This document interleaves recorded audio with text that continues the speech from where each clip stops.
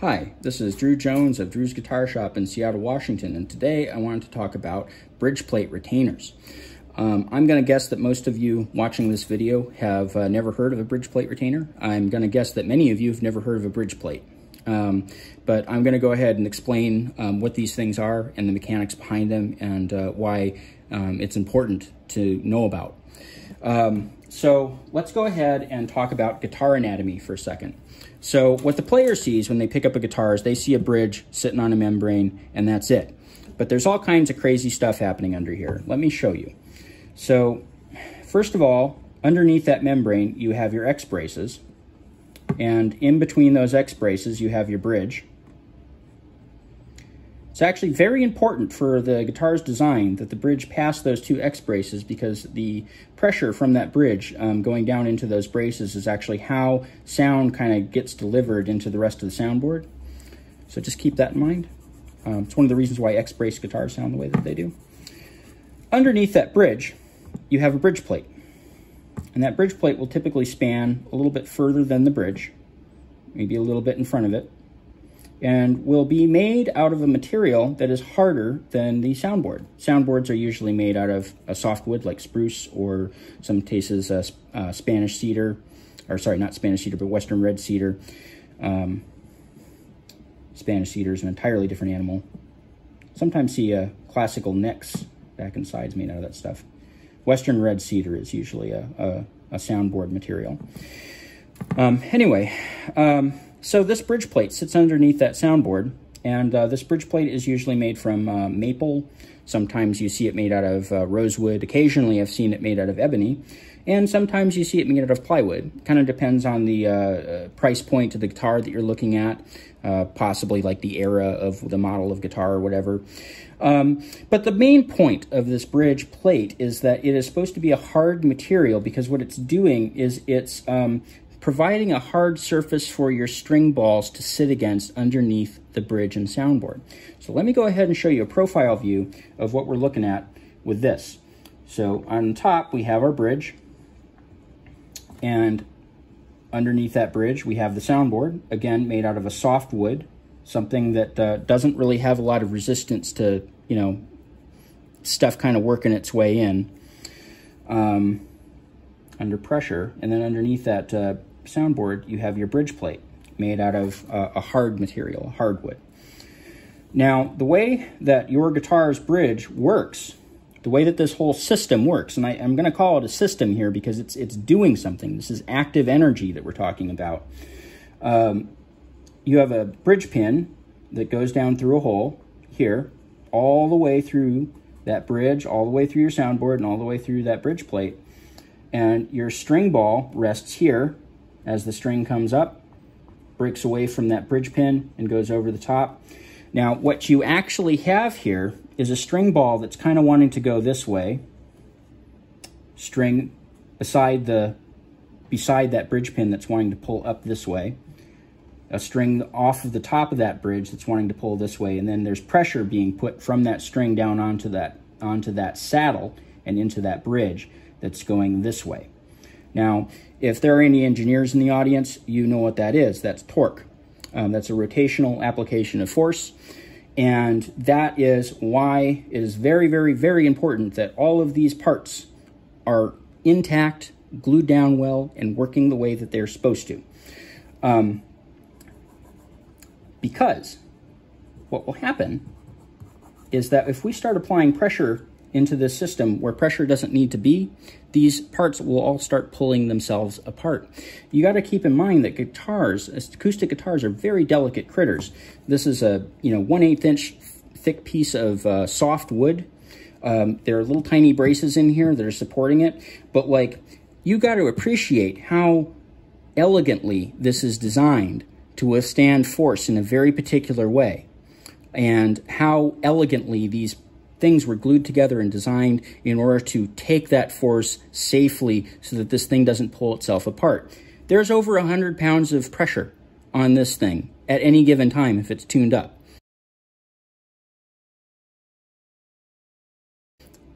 Would you like put more than 100-pound person standing on your guitar? Because that's kind of the force that we're talking about here. Anyway, I just wanted to say that to kind of impress upon you, like the kinds of energies and the kinds of force that we're dealing with, and how important it is for all of these parts to be working together. So, on to the main course here. So a bridge plate is this guy here, and what this bridge plate functions as is a hard surface for the string ball to rest against. Because if this bridge plate weren't here and the string ball were resting against that piece of spruce, very quickly, in no time at all, that pressure would pull that string ball through that spruce, and your string ball would then be resting on the bottom of that bridge. And rather than having the situation where you have force being applied here to this hard surface and force being applied here to this hard surface, and, you know, that soft surface being kind of sandwiched in between, very comfortably so, you end up with a situation where this soft surface has been completely gone through, and you now have upward pressure being applied only to this only to this hard surface up here. And so you have a situation where you're literally completely relying on a glue joint to hold back all that pressure. So that string ball, you can imagine my two hands here, this hand being the soundboard, this hand being the bridge, and you could imagine, say, this marker being the string ball. Well, if this string ball is wanting to pull this way and it's only glue here, that's where you get this creep where bridges may want to start peeling up. It's why bridges only peel up in the back when you start seeing them peel up, because that's the direction that the force is being applied. And if you have that string ball just resting against that bridge, well, that's going to be something that you're at risk for. And the other thing that's happening here tonally is that you are not having this string ball really resting on a hard surface, and so you're going to be losing a little bit of high end, you're going to be losing a little bit of volume. It's probably not going to be something that you notice, because it's going to happen, this process is going to happen so slowly that it's just going to kind of gradually change over the course of months, years, you know, whenever. But at the end of the day, what you end up with, if this bridge plate is worn through and the soundboard is worn through, is this situation here, which is not good. Now, bridge plates are made out of a harder material, but they do have a tendency to wear out.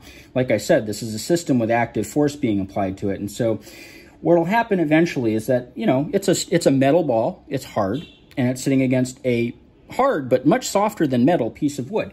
And so the string ball will eventually kind of travel up through that bridge plate, and you'll end up with a situation, you know, where the string ball is sitting somewhere up in there.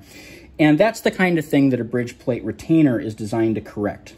So let me go ahead and draw another illustration here so that we can really clearly kind of understand what's going on with the bridge plate retainer. So there's our bridge, there's our soundboard, there's our bridge plate. And we're going to assume that there's kind of a hollow that's been made here in front of the bridge pin. And so while the bridge pin goes through, and it goes through in its normal hole in the top, and you can't really see all this wear in the bottom, there's still this void down here, and the string ball is wanting to sit against here. So what we do is we install a little strip of wood. So this little strip of wood is something about this size, maybe a little smaller, and it's just usually like an 1/8 inch, sometimes some other measurement, 3/32 or whatever, piece of hardwood. I like to use rosewood for this procedure. Some people use maple. I suppose you could use other materials as well, but those are kind of the two common ones. I prefer using rosewood because I think it's harder, and it's pretty easy for me to get, and it's just kind of habit at this point. It smells nice too, by the way. What we'll do is we'll glue this piece of wood underneath the bridge plate. And what we'll do is through the top here, where the pin goes in, through that pinhole, after this has been glued and it seals off that bottom, we'll dribble some stuff in here. So imagine this being open. We'll dribble a little bit of epoxy, and that epoxy kind of flows down and fills in this hole and backs up that bridge plate retainer with some actual solid material and fills that void. And so what we do then is we'll go ahead and we'll re-drill that hole where the bridge pin is supposed to fit, and then we'll ream that hole to the appropriate angle of the pin. And once that's done, you have a string ball that's resting comfortably against another hard surface that's backed by, you know, some good solid material. And so you have that system back intact, where you have the appropriate application of force from that string ball, from the string to the saddle. And you don't have the situation where this bridge is taking all that force and kind of wanting to pull up. And you don't have the situation where if that torque gets bad enough that your X braces will start kind of wanting to peel loose, and other things will start to happen like cracks and various other structural problems. Because if this is a thing that's kind of left to fester, what happens is that over time that weird application of force to this very delicate system is going to cause certain parts of it to start breaking down earlier. You could sort of think of this as, you know, standard maintenance. You know, if you don't change your tires on your car frequently enough, like you're going to have alignment issues, would be like kind of a good example of this. Like, so, you know, getting your tires changed and stuff is a much healthier thing to do for your vehicle in the long run than to allow those things to kind of fester and cause further problems for more expensive parts down the line. Because at the end, if your bridge starts peeling up and then you have to have the bridge plate retainer, well, now this is a $40 procedure, this is like a $70 procedure, and if you've got cracks developing and braces coming loose, like you're getting into the hundreds of dollars. Versus something that just could be 40 bucks when you go in, because that's what I charge for putting in a bridge plate retainer. Now, some of you may be thinking, well, you're adding material. Is it going to change the tone? Yeah, possibly. You might be able to hear a difference. I would argue that the difference that you're probably going to hear is going to be a good one, because now you have more pressure that's being applied in the appropriate spot and to a hard surface like it's supposed to be. I think that you're going to notice probably a little bit more volume, and I think that you're probably going to notice probably your high end coming back. And I think that both of those things are good, actually. There is a little bit of material being added in, so it's not going to sound like the guitar did when it was brand new. But the nice thing about this repair is that this is a very cheap thing to do versus, you know, the more expensive stuff that will come down the line. Now, you could, and you will have to eventually, because this bridge plate retainer will also, like all parts down here, will all start to wear out, go in and pull the bridge plate. And the question might be being asked now, why don't you just replace the bridge plate wholesale? Well, there are reasons that you'd want to opt for this instead. The main reason is because pulling the bridge plate out of a guitar is a much more involved, much more risky, and much more expensive procedure. I've got to go in there with this curved, specialized knife and apply heat to this area underneath the soundboard, and then go in and peel this bridge plate off.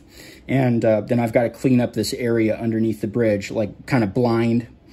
There's techniques that I use for this that I'm not going to talk about in this video because it'd be too involved.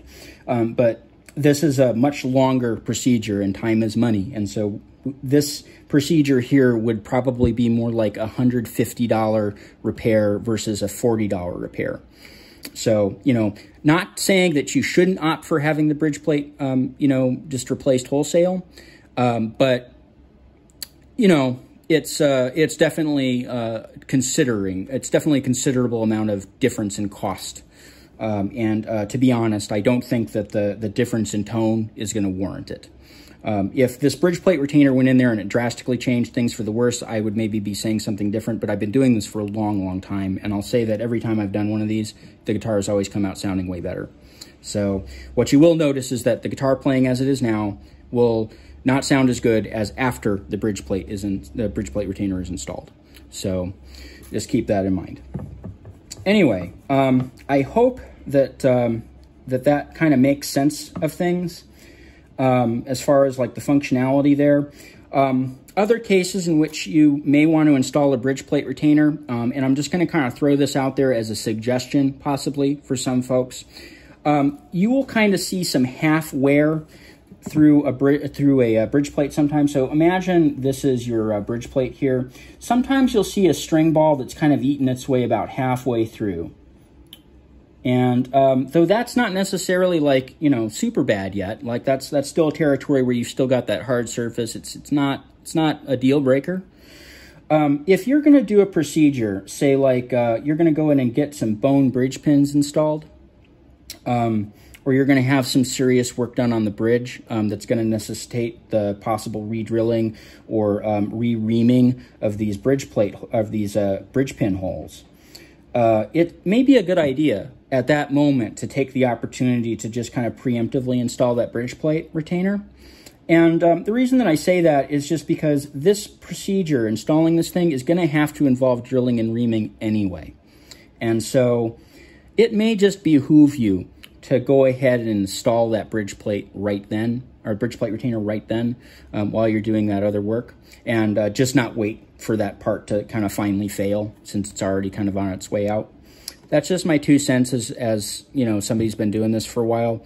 That's down to kind of personal preference, I think. I wouldn't try to talk somebody into it necessarily. I would suggest it, but I wouldn't say like you need to do this right now. And other than that, I think that we've pretty well covered this topic. If you can think of any questions that you have for me, go ahead and leave them in the comments, or if you have any long-form questions, that is to say something that's like a paragraph or longer, feel free to drop me, you know, a tip in my Ko-fi and send the message through there, because those messages do tend to take a long time to answer. And I love answering questions for people, but that it does take time, and this is a one-person shop, and so I already suffer from the issue of kind of doing a lot of unpaid labor here. So I also have a link down there to my Patreon, and if you want to support my videos, that's a really good place to do it. You can do that for like $1 a month. And I also have a link down there to my my Reverb page, where I sell some instruments, and to my website, where you can find a page on caring for stringed instruments, which you know, you may find helpful if you are a player of stringed instruments. There's tips on there about like humidity and cleaning and care, standard stuff that, you know, most musicians I think should know. And I also have a lot more videos like this on my channel. So if you found this one helpful, and you think you have some friends who might enjoy this video or others that I have made, please feel free to link them my channel.